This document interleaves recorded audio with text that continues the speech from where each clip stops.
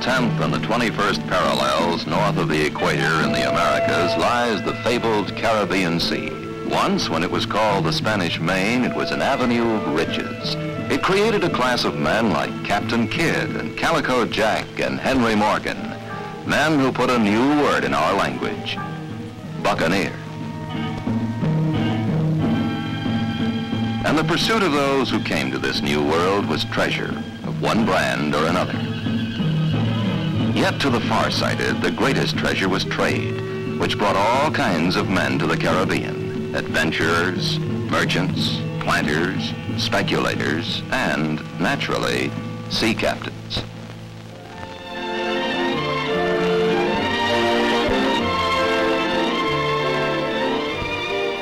Of course, some say there's no treasure left in the Caribbean. Well, I say there is. Rich treasure. And, believe it or not, it can be yours. That's right. Of course, you have to know where to look for it. But I suggest that you ask the cruise director and the chief officer where you can find the real treasure of the Caribbean. You see how the Caribbean lies, rimmed in on the east by a stepping stone chain of islands linking two continents?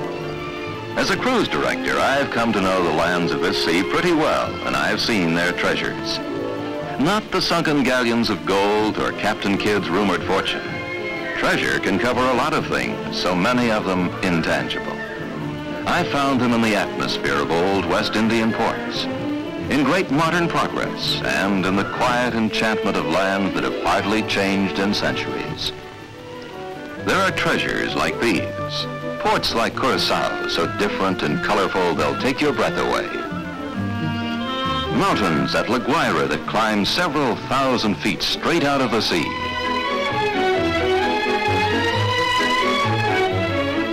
A little of old England in Bridgetown, Barbados. Antigua's great fertile valleys unrolling sugar cane to the horizon, encouraged by the right mixture of the rains and sun. There are plantations where the cocoa trees grow and flourish in the shade, yielding their beans to be spread and dried in the sunshine of St. Lucia. Coconut trees in Venezuela, tranquil and majestic on the tropical landscape. But each one is a challenge when the harvest is on. A reminder of another time in Venezuelan haciendas now century old. There is the Caribbean's own kind of music. Steel barrels make strange instruments, but from them the West Indian coaxes a peculiar and haunting rhythm.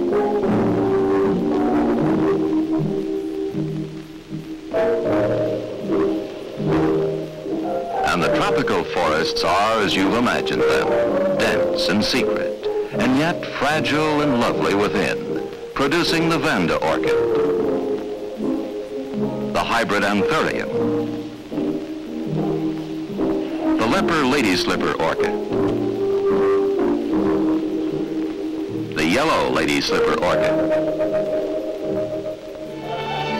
A new way of life emerges where immense natural wealth is fashioning fine modern cities like Caracas. But in the jungles of Suriname, the old ways are just as determined. In villages like this, where the patterns are centuries old, and bread is yet made by pounding and straining the cassava root. Yet, not far away are modern resort hotels and other glamorous standards of the 20th century. Here you relax in the highest degree of ease and luxury.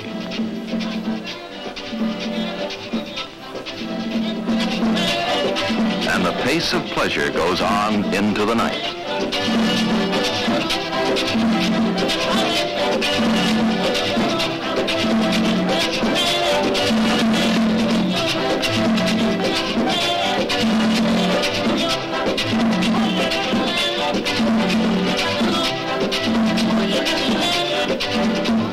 Sure, it's modern and luxurious in the Caribbean, but do you know why? I'm a ship's chief officer, and I can tell you. It's because this area and North America are trading ideas and commodities for mutual profit. You'd be surprised at the variety of cargo that comes out of the hatches. One boom will be easing up a drilling truck to search for new oil fields, or unloading a big yellow cat for heavy-duty jobs. Fruits and vegetables come out of the refrigerated holds.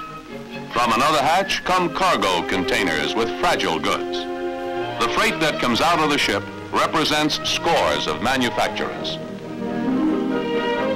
It's a good bet that we have unloaded every kind of truck you can name. We see lots of oil pipe for one of the Caribbean's biggest industries.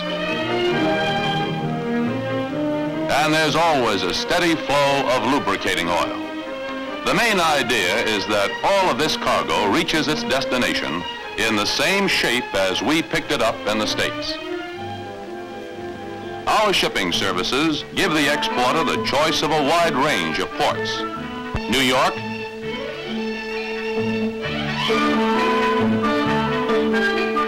and Baltimore on the Atlantic seaboard. Mobile,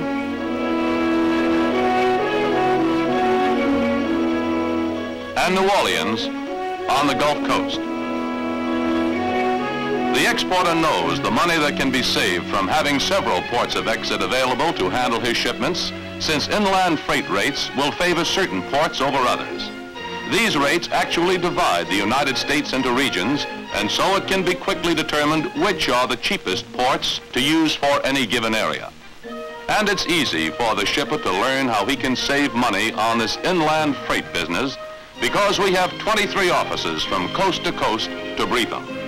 We'll help him plan consolidation of his various shipments into economical carload lots. And at the port of departure, we'll take the cargo in the consolidated car and ship it according to Caribbean destination. It is wide coverage in our area of operations that make this service possible and saves the exporter money he'd otherwise have to spend on handling charges. You can count on this with our service. The men will be experienced and the machinery they use will be right for the job. There's a certain experience required for each kind of cargo. Flour is a good example. It's got to be stacked right on the pallet, and it's got to be kept clean and protected in the hold. You make sure that the bags are discharged as fresh and clean as when the exporter shipped them.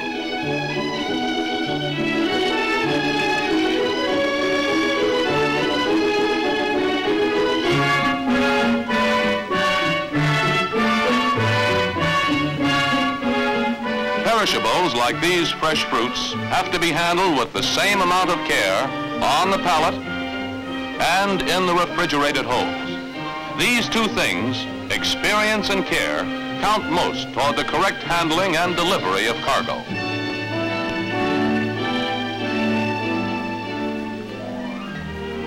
I can tell you just as emphatically that taking care of passengers is a case for experience and care too. Travelers aboard one of our cruise ships expect comfort and service. Cruise ship accommodations are ship-shape and modern. One of the most important comfort features of all you can't even see: air conditioning throughout, in every stateroom, no matter what its size. As a passenger, you know the comfort is there the moment you enter the room. It's bright and it's modern.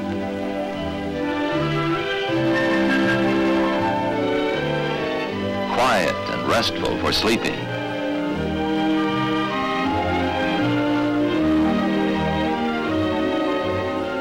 And above all, it's designed for cruise living.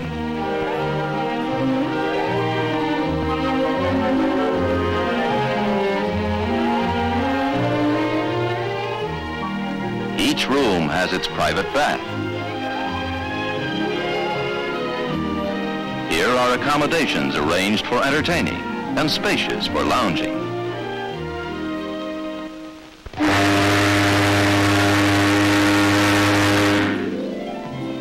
First call, last call. And who misses this invitation?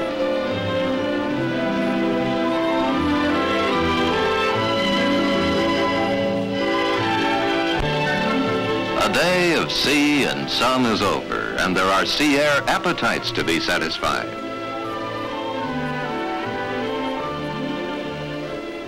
and they will be satisfied with good food. A menu long and select captures anybody's fancy. Mealtime in the dining room brings a gay and friendly atmosphere, and it's one of the most enjoyed pleasures of life aboard this cruise ship. It is life at sea, as you like it. A deck life centered around sunshine and ease and, if you wish, activity. There is shuffleboard.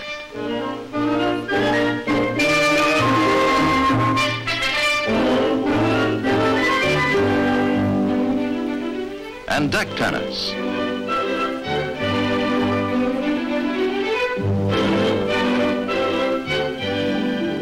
Exercise and leisurely chats at the outdoor pool.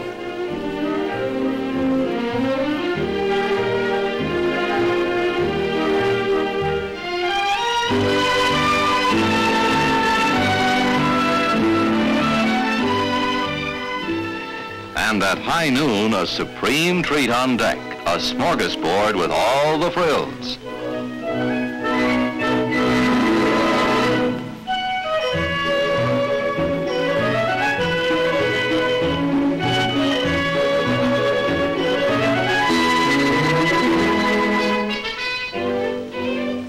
Those long, lazy days at sea will be punctuated now and then by the excitement of a day ashore in a foreign land. You'll dream of ports that lie ahead. There is Jamaica and the pulse of commerce and traffic at King and Harbor Streets. Ciudad Trujillo in the Dominican Republic, a vibrant modern city built round its ancient landmarks.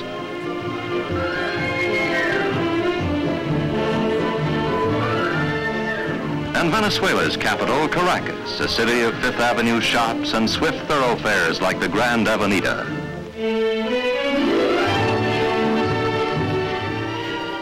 The dependable welcoming committee at Guanta, Venezuela.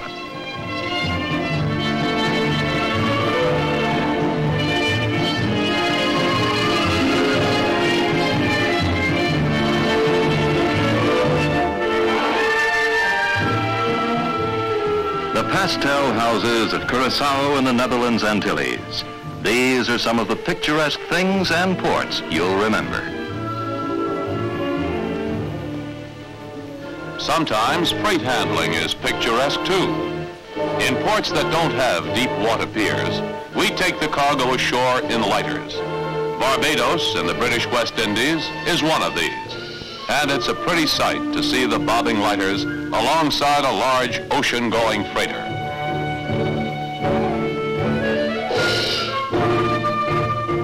When the lighters are loaded with cargo, a string of them is towed across the harbor into Bridgetown's careenage.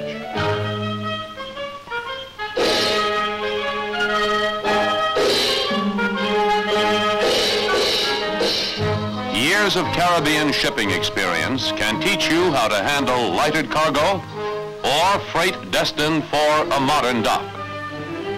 Cargo handling requires precision and care.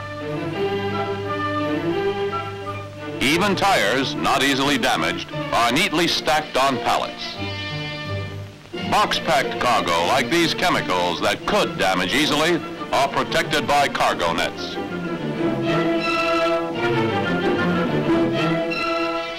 Trucks, automobiles, jeeps, and tractors are delivered as unmarked as they left the factory. Spreading gear distributes the weight correctly and, along with protective chafing bags, keeps the wire ropes from making scratches or dents. Follow a typical sling load of Caribbean general cargo and watch how experience and care come into play. These washing machines have been evenly stacked on pallets down in the hold, this side up. Protected with a cargo net, the washers are eased down to the apron.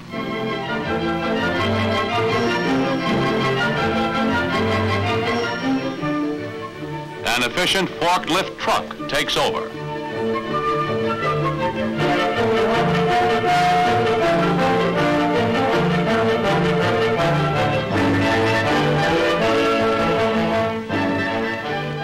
washers are tucked neatly in place in the warehouse, in perfect condition, ready for their consignee. Cargo that is shipped to the Caribbean is used by peoples of many nationalities. The Carib Indians who gave their name to this great inner sea are long gone. In their place, there is an amalgam of peoples from the world over.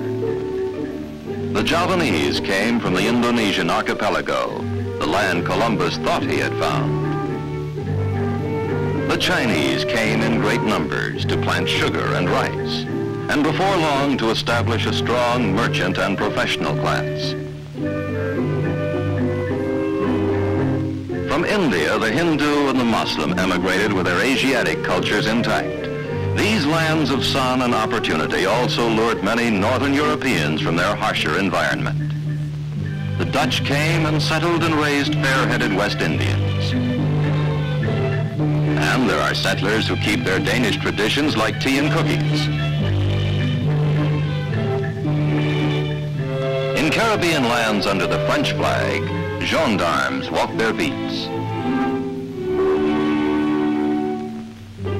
And the Spanish who first came to the Caribbean have not let their representation die.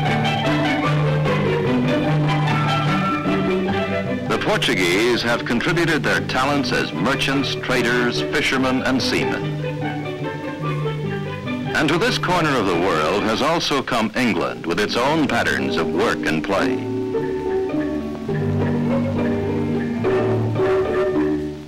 And of course, many represent ancestries that have been blended and re-blended for generations. Some of the Caribbean's peoples have taken quickly to ways their forebears never knew, as on the playing fields of the West Indies, which produce cricket players counted among the world's finest.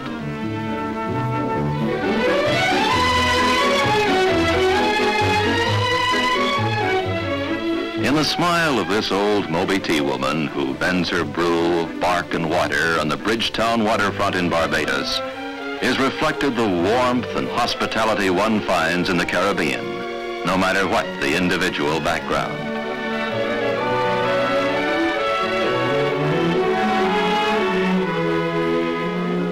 On any morning, the color, the noise, and the character of a West Indian town are concentrated in the market. Here, the pulse of everyday Caribbean life is typically revealed. The iron market in Port-au-Prince, Haiti, with its bizarre oriental towers.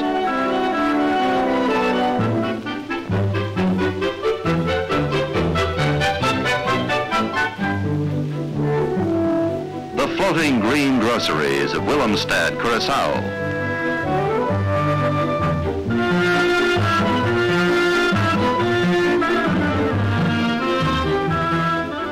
All Maracaibo, Venezuela shops at Todos, the last word in supermarkets.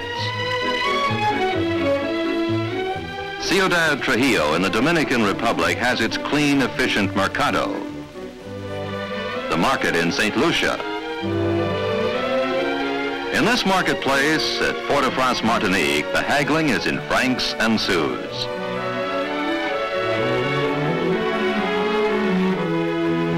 The sprawling riverfront market at Paramaribo in Suriname. It furnishes a daily fashion show with the strange costumes of its Cotty Missies, who do vociferous battle over the high cost of living.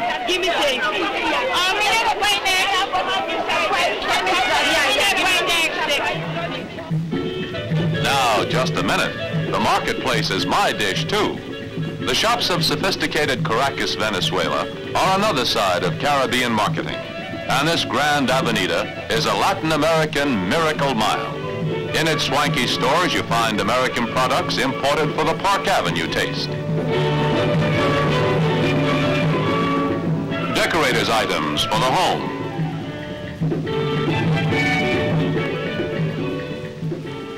Fancy cocktail dresses and formals. U.S. imports like these often find their outlet through the services of our offices in the United States and in the Caribbean. Our Trade Development Department maintains the facts on growing and potential markets. Two-way trade is stimulated by putting businessmen of these two areas in touch with one another and giving them up-to-date market information they need to know. The American automobile, famous world over, is a byword here too. From Jeep to Cadillac. With the help of American construction products, Caracas is building at an astounding pace. Thousands of tons of steel and steel products are helping to build skyscrapers, office buildings, apartment developments. Cement is poured around the clock to match the pace of construction. And all kinds of well-known U.S. machinery are the tools of this progress.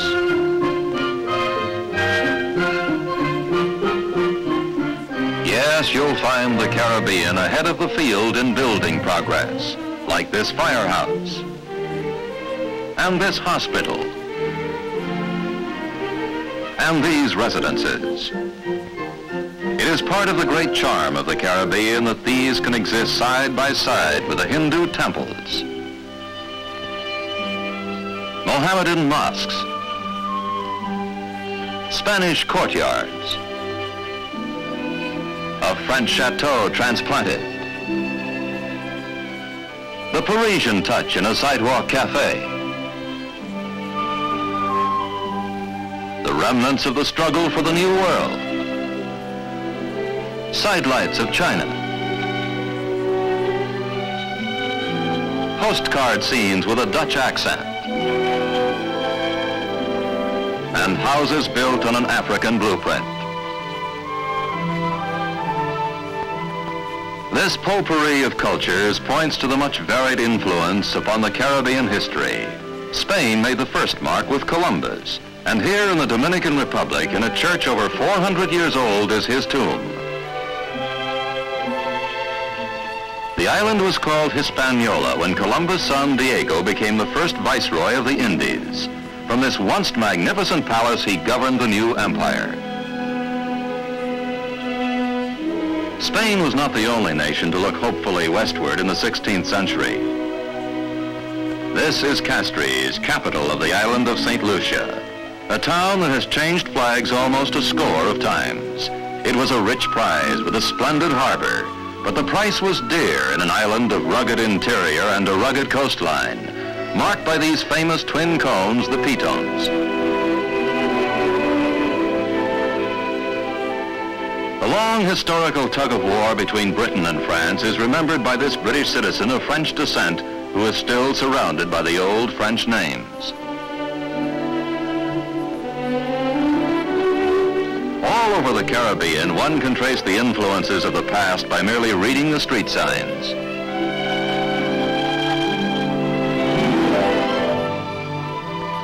But there are no street signs to remind one of the boisterous past of Port Royal, Jamaica. This was the homestand of Henry Morgan, ruler of an empire of cutthroats. In front of this church, Morgan held his inglorious councils and drank his rum. And when England knighted the pirate to gain his support, he, perhaps ironically, donated to the church his favorite silver rum mug gained from the spoils of Panama. Fort Charles at Port Royal was one of England's greatest bastions, well suited for the command of England's famed Admiral Horatio Nelson, whose glory at Trafalgar is never forgotten.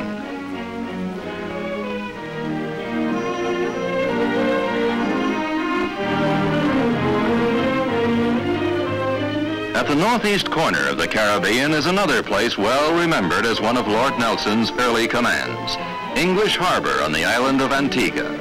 This small but deep and hidden harbor sheltered a great Navy Yard operation.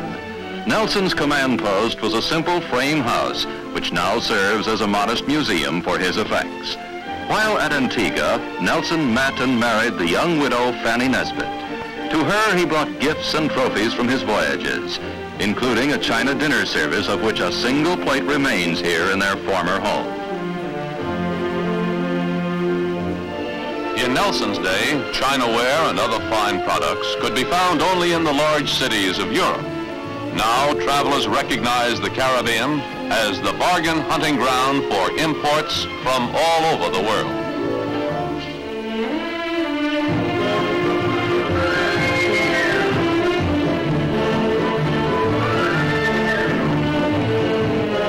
And of course, there is the excellent native handicraft identified with the Caribbean itself, like this mahogany ware in Haiti. But while we're buying luxuries from them, the Caribbean is buying staples from us. Take Venezuela. It alone spends hundreds of millions of dollars every year for American goods. From a single ship at La Guaira, look at the variety. Flour.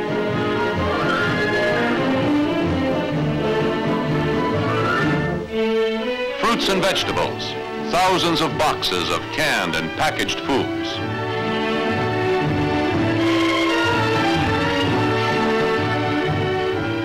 Tractors. Refrigerators.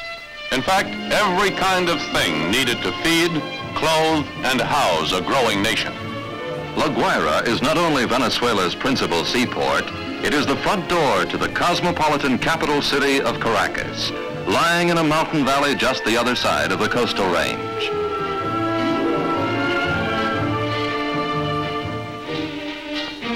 Today there is easy access to Caracas from La Guaira over a highway that was an outstanding job of engineering.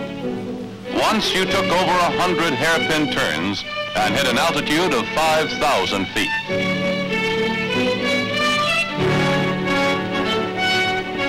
Now it's only 20 minutes to the capital through mountain tunnels, across bridges that span great gorges. It was the bulldozers, tractors, and rollers built in the U.S. that furnished the tools for the job. Caracas, a city that can grip you like Paris or New York. Physically vast and intricate, excited by a new and fabulous cosmopolitanism. Now its people live at a swift, big city pace. But a pace that is tempered by the gracious traditions of old Venezuela.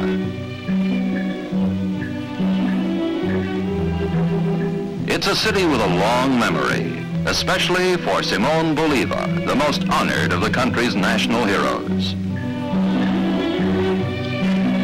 In its fine schools and universities, education strides ahead. While Caracas works hard to build a great future, its people turn to sports for relaxation and pleasure. Some sports, like golf, are adopted. But in bullfighting, there is also the traditional.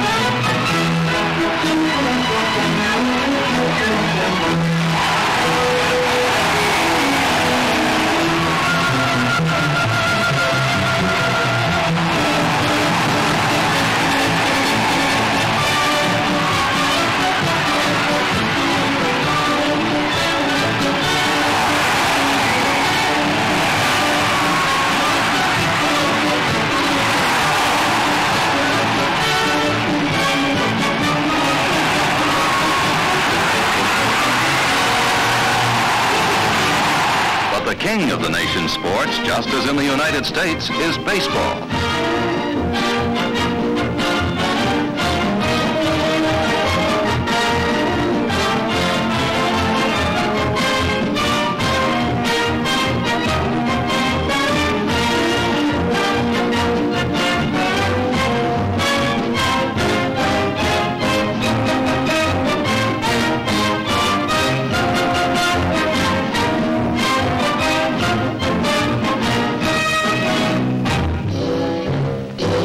Much of Venezuela's wealth comes from oil. Thousands of oil wells pumping vast reserves. There have been great petroleum discoveries across the nation, like this one at Lake Maracaibo.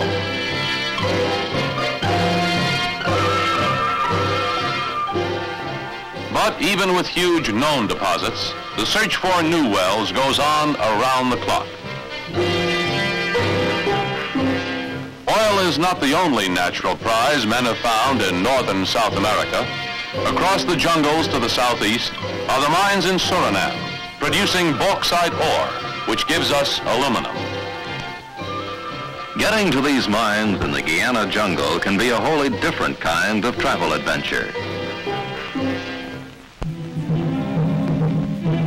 There are modern passenger-carrying ore ships by regular schedule between Trinidad and Suriname, the country better known as Dutch Guyana.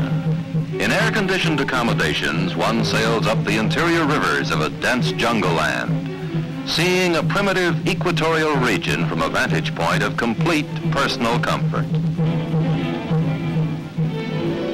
That's right, but this isn't strictly a sightseeing trip for passengers taking a jungle cruise.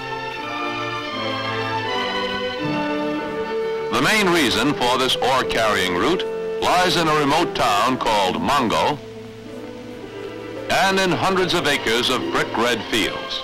Here, bauxite is so rich that it pays to mine it within a few miles of the equator, though it must be transported to the United States. This is a modern mining operation today, but it did not come without great effort. Vast tracts of little explored jungle had to be cleared.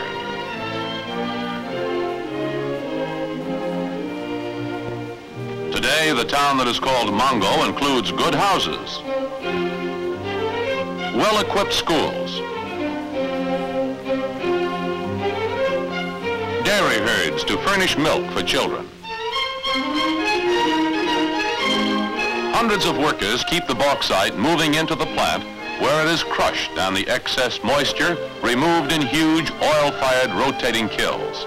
The bauxite is then ready for shipping in an ore carrier. While their ship is taking on ore, the passengers can forget civilization momentarily in the villages of the Jukas. These natives are the descendants of sturdy African tribes who escaped from slavery and found freedom in the interior jungles of Suriname.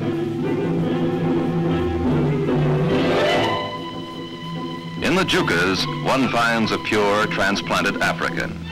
The design and style of the implements they use to comb their hair, to paddle their canoes, to pound their bread mash have been passed on without change from generation to generation.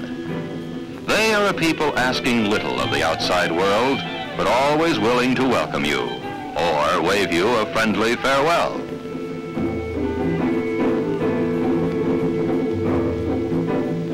Now, with several thousand tons of bauxite, the ship will retrace its course down the Jungle River, out to the open sea, and in 2 days arrive at Tembladora, the bauxite transfer station on the island of Trinidad.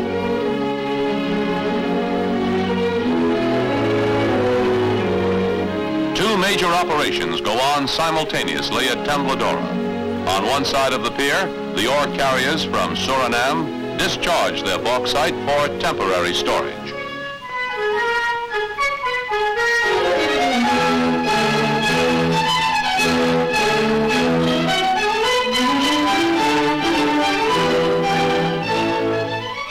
On the other, the freighters and passenger cargo ships receive full loads of ore for delivery to U.S. refining plants.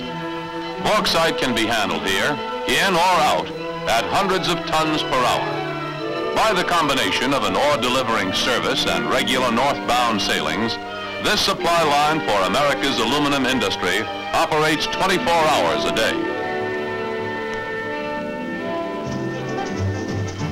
Tembladora and Trinidad are the hub of this company's foreign operations. And it's a port that almost every passenger, cruise ship or freighter, gets a chance to visit. There are several freighter arrivals every week, each carrying up to a dozen passengers in cheerful, comfortable staterooms.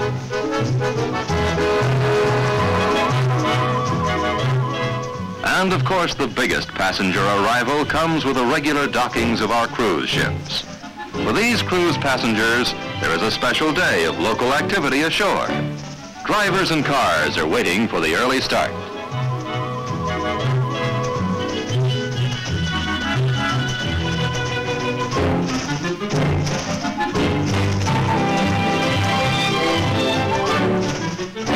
It's a 15-minute drive to downtown Port of Spain, past the Royal Botanical Gardens,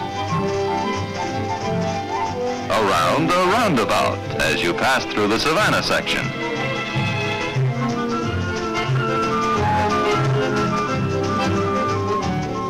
And in into the bicycle and auto traffic of the commercial streets. There is a temporary halt for bargain hunting in the shops of Frederick Street. The shelves and counters carry the evidence of the fine goods for which England is famous. Later in the day, you might want to return for more shopping. Meanwhile, you have a date at Maracas Bay on Trinidad's north coast. You have pictured in your mind the ideal tropical beach, and here you found it. A wide swath of white sand, a fringe of coconut palms, clean water, and a lively surf. It's a place to play and relax and work up an appetite, which the ship's stewards have fully anticipated. And maybe the high spot of your Trinidad memories will be the evening that follows at a club in Port of Spain. A man may be looking smart and trim. You know he hates to know a woman is smarter than him. But when he joys pay, he runs direct and hand the lady his whole paycheck. It's not me, it is the people who say that the men lead the women astray in Trinidad. I say the women of today, they're smarter than men in every way. Let's put men and women together. I say to put men and women together to find out which one is smarter. Some say men, but I say no. I say the women pull the men wherever they go.